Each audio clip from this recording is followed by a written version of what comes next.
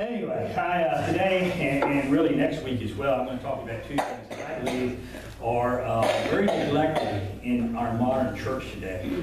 Maybe the two most important things that have been neglected in the modern church, especially in the churches of the United States of America. Now, one has to do with those who claim to be very near to God, and we'll look at that this morning, and the other one has to do with those who are very far away from God. And we'll look at that next week. So if you know somebody that's very far away from God, it might be a good idea to invite them next week. Or maybe you're here this morning and you're just starting to figure out, is Jesus exactly who he says he is, or is he not? And if that's you this morning, then maybe come back next week if possible and see what we have to say. So this week, if you're not a Christian, you can sit back and listen to the message, and you really don't have to do a whole lot about it. You get to probably sit back and say, you know, all those things I thought about those people, I was exactly right. You know, they are hypocrites. They don't do everything they're supposed to. But it's like an old pastor told me one time, if this is God, and this is you, and you let a hypocrite get between you and God, which one of you is closer? Anyway, these subjects we're going to talk about are what Jesus taught. It's what he taught his apostles and his disciples to teach, and it's what the forerunner, the one who came to announce Jesus' ministry, taught as well. So, now, the person we're talking about, and we've been calling this series, Seeing Jesus Through the Eyes of the Faithful and Deserter, is the John Mark, the writer of the Gospel of Mark. And the writer of the Gospel of Mark opens his account of Jesus' life and his teachings in a very exciting and very fast way, but these principles we're looking at is exactly how he opens his gospel.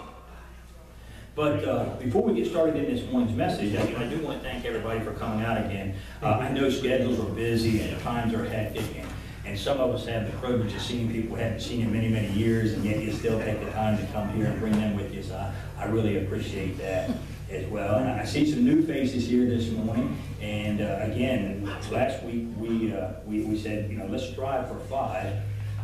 What that means is, you know, you may come today and you may see that today you didn't really like the message. You didn't like what went on, and maybe we just had an off day. So if you come 5 consecutive weeks in a row, you get a real chance to check us out to see if we are who we say we are. Now, I say that because the church that I spent 12 years under, the pastor I spent 12 years under and 12 years at, I went the first time with Janet. We were looking for a church, and the first time that I went there, I didn't like church at all, to be quite frank with you.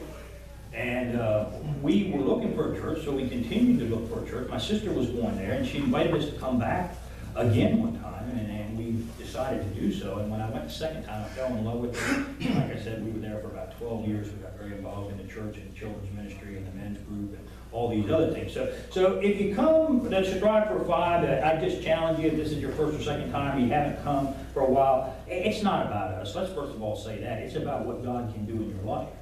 So if you're attending another church, we don't want to steal sheep, but if you're not attending, you're not a regular attender, we would love you just to give us a fair shake and come out 5 weeks in a row. And that gives you a fair chance to see if it's really what we are, what we aren't.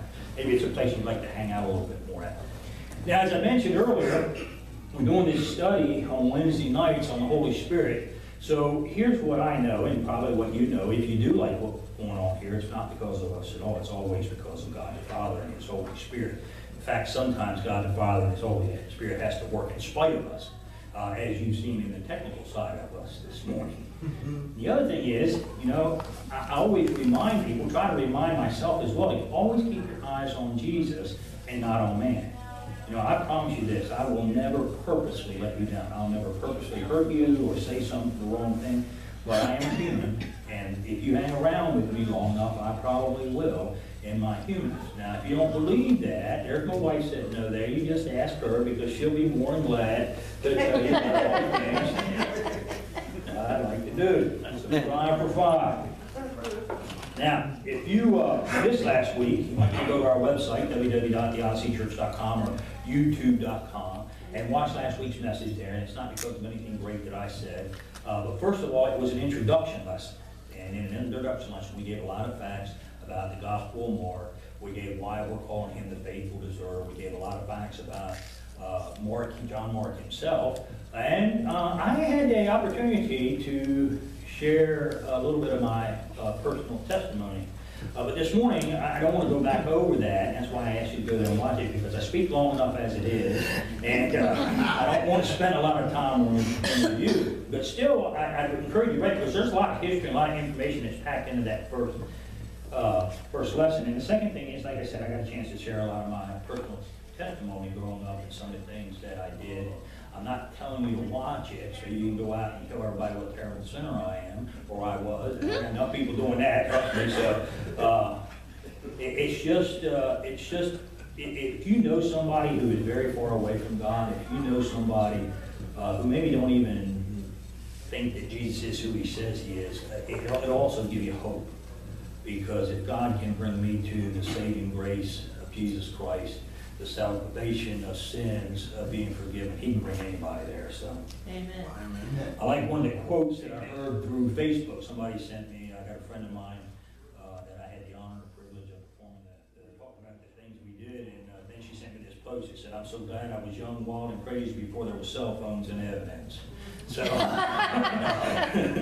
seems like when you put it out there today, it's out there forever. I had a pastor friend of mine was interviewing somebody at one time for a youth position, and he was asking him all the personal questions, what his personal life was like, and you know, he's got a smartphone, and the guy was telling him how perfect he was and everything else. And while he's talking, he pulled up his Facebook account and said, "Well, what about this?" And obviously the guy left and he didn't come back and didn't get the job. But thankfully, no cell phones when I was growing up. So again, it's just encouraging to know that no matter where you're at or what you've done, we serve this God that loves us so much that he's just waiting for us to turn around and come to him. Amen. So this morning, I'm going to pick up where I left off last week, and as I mentioned earlier last week, was an introduction lesson, and we ended by reading the first 8 verses in the Gospel of Mark. This Gospel, John Mark, as he's also known, this faithful deserter. And if you don't know why we're calling him the faithful deserter, well, I'm not going to tell you this week. You got to go watch the message last week. So, Mark is like an action-packed gospel. You know, one of the things about Mark is he skips right over the lineage of Jesus, which Matthew, Mark, and picked up greatly. And he skips over the genealogy. He skips over the birth of Jesus. In fact, he goes straight into the action. He actually skips over the first 30 years of Jesus' life and gets right into his ministry. So if you like movies with a lot of excitement, I would encourage you to read the Gospel of Mark. Gospel of Mark lists more miracles than any of the other Gospel writers. And John Mark, as he's also known, talks more about the miracles of Jesus than any other Gospel writer, but he also teaches less about the teachings of Jesus. He skips over a lot of that. He just goes right into the action. So John Mark starts right out with John the Baptist announcing the good news of Jesus, the Messiah, the Son of God. Literally in the Greek, what it reads is John, we translate it John the Baptist, but it would actually read John the one who baptizes. So he was actually not John the Baptist, he was John the Baptizer. Now I only say that because I met a lady one time, and she said, "You know, I'm Baptist, because that is the only denomination mentioned in the Bible." Well, let me tell you, John the Baptist was a Baptist. There weren't any churches. There wasn't even, Christ hasn't even come on the scene at this point in time, so there were no Christians either. John baptized, and we're going to talk a little bit about that. We'll talk a whole lot about that next week. But John the Baptizer starts out, as John the Mark reports, introducing and telling of the Messiah, the Son of God. So we're going to pick up last week exactly where we dropped off, and I'm going to read the first 8 verses of the Gospel of Mark, and I may need your help there, Ricky, a little bit. We're going to see if this works. And in these first 8 verses, as I mentioned last week, there are 4 truths of God. Now, if you're reading with me and you have a translation differently, I'm reading from the New Living Translation. We got a couple of them over here. They're free. They're yours. We want you to have them. It's the only book that I know. It's the only book I've ever found that this not is only informational, but it's transformational.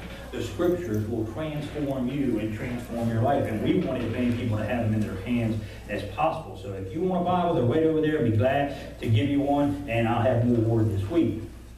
So we're gonna, like I said, we're gonna pick up right where I dropped off last week with these 4 truths of God, 2 of which are really taught in all churches all the time, all across the world.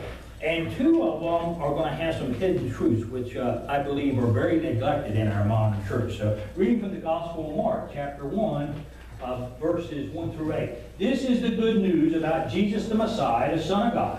It began just as the prophet Isaiah had written. Look, I am sending you my messenger. Ahead of you, he will prepare your way. He is a voice shouting in the wilderness.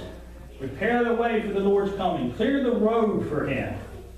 This messenger was John the Baptist. He was in the wilderness and preached that people should be baptized to show that they had repented of their sins and turned to God to be forgiven. All of Judea, including all the people of Jerusalem, went to see and hear John. And when they confessed their sins, he baptized them in the Jordan River. His clothes were woven from coarse camel hair, and he wore a leather belt around his waist. For food, he ate locusts and wild honey. John announced, someone is coming soon who is greater than I am, so much greater that I am not even worthy to stoop down like a slave and untie the straps of his sandals. I will baptize you with water, but he will baptize you with the Holy Spirit. Amen. So, as we look at this, in just the first 8 verses of the Gospel of Mark, we see these 4 great truths of God. And they all look like something which is taught in all the churches today, but 2 of them have hidden doctrines, what I believe the modern church seems to have forgotten. So in the middle, these truths, they all bring comfort. First of all, I want you to know that, because gospel actually means good news, so it can't be gospel unless it's good news. And they look great. But let me ask you this. Have you ever had a sandwich and you look at it and the bread is exactly your favorite kind of bread? It's plump, it's soft, it smells so good. And you see the meat and it looks like the perfect sandwich. And then you bite into it and there's something sort of hidden in the middle. Yes. Maybe like mustard instead of mayo. And you like mayo, but you know, you weren't expecting it. So it takes you a little while to get used to it. Well, on the outside, the first and the last verses are exactly what they seem to be. They're exactly the truths that we would expect. But sandwiched in the middle of the 2, these 2 middle words are some very deeper truths that are unexpected, may even be unpleasant to hear and hard to swallow at first. But these are the truths of God that the seeker-sensitive church today doesn't always preach about.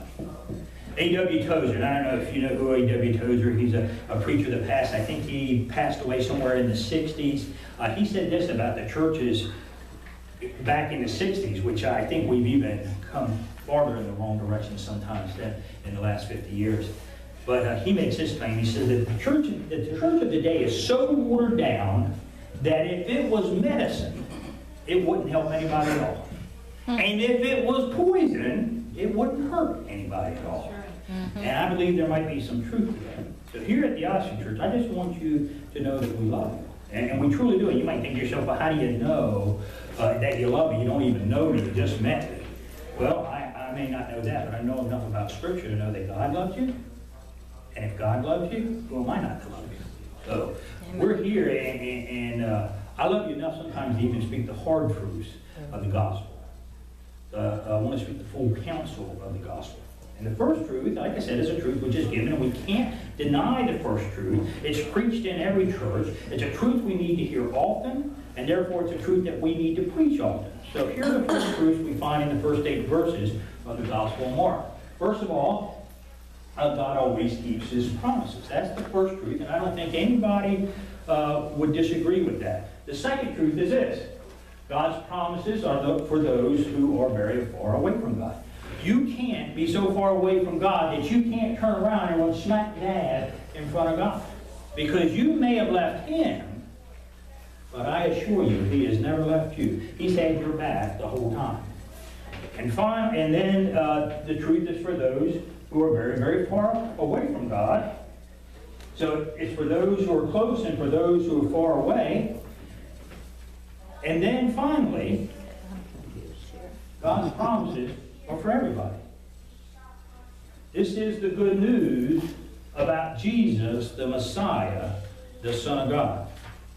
Now, keep in mind that the word gospel translated actually means good news. So John Mark starts his gospel out with the good news of Jesus, the Messiah, the Son of God. Now, I got to let you know a couple things first. Jesus is actually the English translation of a Greek word, Yeshua. And Yeshua means the Lord is salvation. So this is Jesus' name, Yeshua. The Lord is salvation. Now, in the Hebrew, Yeshua or Jesus is translated Joshua. You might even know a Joshua. It's a Hebrew name. It means the same thing. It means the Lord is salvation. But so often people think that Jesus is his first name and Christ is his last name. But that's not the case. Christ is his title, not his last name. John Mark starts out by telling us the good news of Jesus, the Messiah. Now again, I'm reading from the New English, or the New Living Translation. Some translations say Jesus Christ, and others say Jesus the Christ. But my Messiah this time is the Hebrew translation of Christos. And in the Greek, which we translate Christ, it means the anointed one. So Jesus is his first name, and Christ is his title, and Messiah is the Hebrew translation. Christ is the Greek translation. Jesus' name, the Christ, or the Messiah, title. But John Mark goes one step farther. He raises the stakes. He tells of Jesus' unique relationship with God the Father. John Mark starts the good news out by telling or affirming or verifying that Jesus is indeed of divine character. This is Yeshua, the anointed of God, the Son of God. Jesus, the Messiah, the Son of God. So John Mark, in these very first verses, we find in these 8 verses 4 truths. And then we start out, God always keeps his promises. But we start out, it began just as the prophet Isaiah had written. Look, I am sending my messenger ahead of you, and he will prepare the way. Now here's the thing. Jesus didn't come on the scene unexpected or unannounced. We think he just showed up one day, but that's not the case. The Old Testament clearly predicted the coming of a Messiah, a coming of the anointed one of God. Actually, in the book of Isaiah, it says that God himself will dwell among his people. There was a God who loved us enough that he would come in the form of man and offer eternal salvation. Yet many denied him and rejected him at that time. But in the same way today, and it's still the same way today. In today's world, Jesus is neither unannounced or unexpected. Yet still today, many people reject him and deny him, even though the proof, the evidence, is overwhelming, both in secular history and in scriptural history, that he is exactly who he says he is. He is Christ, the Son of God. So the first truth is God always keeps his promise. It began just as God said he would. And Jesus fulfills these promises of the Old Testament. Now, I've read that Jesus fulfilled as many as 353 of the prophecies in the Old Testament. I did not count that myself, but I did a lot of research, and at least over 300, as high as 353 prophecies were fulfilled by Jesus Christ himself. And there was a mathematician that took some of the larger prophecies, like what we're talking about today in the Gospel of Mark, where where Isaiah predicted that John the Baptist would come on the scene, or somebody would come on the scene, a messenger from God to announce the coming of Jesus. The big prophecies like Jesus would be born in Bethlehem. He just took 8 of those. And according to this mathematician, the odds of Jesus just fulfilling the 8 prophecies that he chose was 1 in 10 to the 28th power. That's 1 in 10 with 28 zeros behind it. That is 1 in 10 octillion. Now, that comes from the American Standard of Numbers. I didn't know what an octillion was. I had to look it up. But it's a lot. And if there's 10 of them, it's got to be a whole lot, right?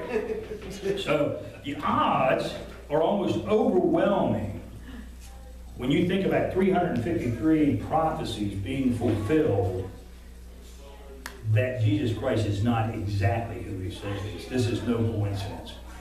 I read an article one time where somebody took the book of Isaiah, where it talks about Jesus, we read this prophecy about the one who's going to die on the cross, and he's going to be beaten and all these things, and he puts it in a modern language like the New Living Translation, and takes it into a DMV, and he asked everybody in there to read it, no matter whether they're Christian, Jewish, Buddha, atheist, didn't matter, asked everyone in there to read it and tell them who it was talking about.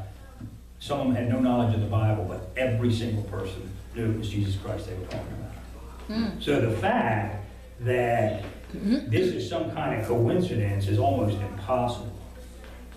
So God's promises are always kept. God's promises are always fulfilled. And that's exactly what we expect it to be. It's like that bread at the top. It's exactly what you thought it should be. It's preached in churches all over the world, and it should be, because it's a truth that, especially if you're going through difficult times, if you need to be reminded of, and we need to be reminded of often, God always keeps his promise. But this second truth, God's promises are for those who are very close to him. And we know this to be true, right? I mean, if you're close to God, then you know God's promises are for you. Amen. You know that. But so often, even people who consider themselves to be good, strong Christians think all they have to do is read their Bible, give some money away, and they're all good. They go to church a couple times a month. But I really don't believe it's that simple. When you hear the good news, you're supposed to get excited and tell people, look, I am sending you a messenger ahead of you, and he will prepare your way. He is a voice shouting in the wilderness, prepare the way for the Lord's coming. Clear the road for him. See, God sent a messenger.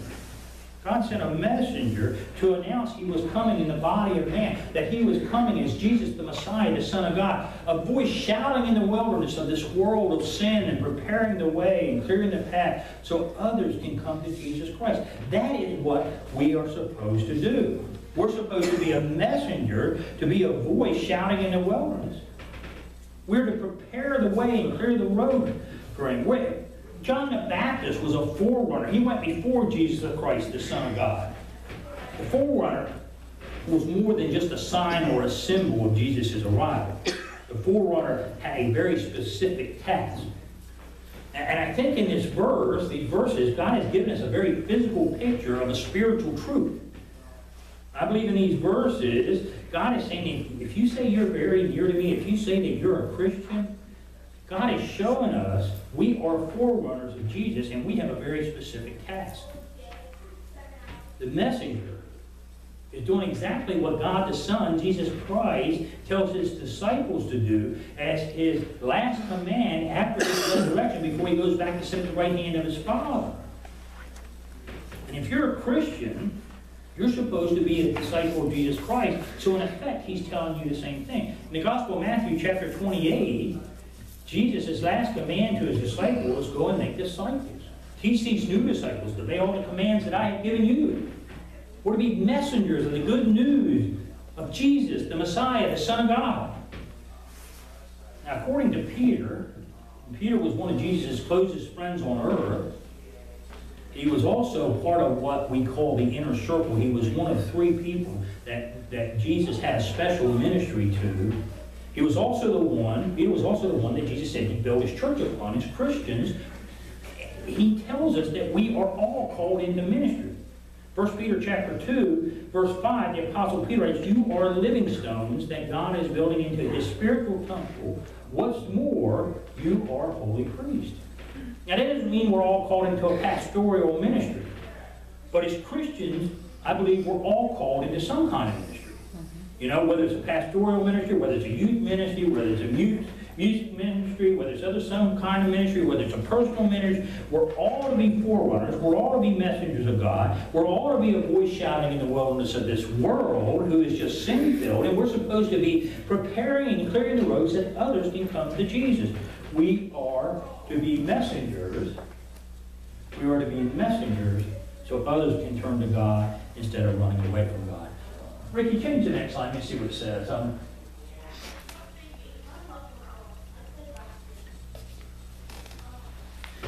We're good. Just leave it there. We're fine. So the messengers, we are to announce, we are to proclaim the good news of Jesus Christ, the coming of God. This is a picture of what the church, and when I say the church, I mean the church with the capital C, the body of Christ, the living stones that God is building His spiritual temple around. We are supposed to do this. We're supposed to go out and make disciples by going out and being the messengers of God's love. We're supposed to go out and shout the announcing of His Son, Jesus Christ, and His offer of forgiveness of sins. Here's the problem, and we all know this to be true. We don't mean to, but I don't believe there's any mean-spirited Christians out there really.